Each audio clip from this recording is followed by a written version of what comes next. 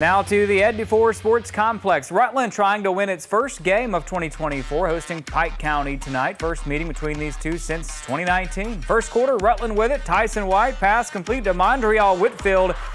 First of all, I love this uniform combo. The black top, the green pants. Oh, back to the game. Whitfield goes all the way, finds the end zone, 76-yard score. The PAT was blocked, but Rutland, how about the Hurricanes? They had a 6-0 lead. Great start for them, but later they were forced to punt. Josiah Zarbonus tries to make something happen, but he's stopped by Gray Cook. Pirates in business deep in Rutland territory. Bryce Salmons keeps this one, and I'm talking about he put the team on his back. He finds the end zone after a hard run. PAT was good, and Pike County took a 7-6 lead. Second quarter now, same score. Salmons does it again. I hope this kid got the game ball tonight.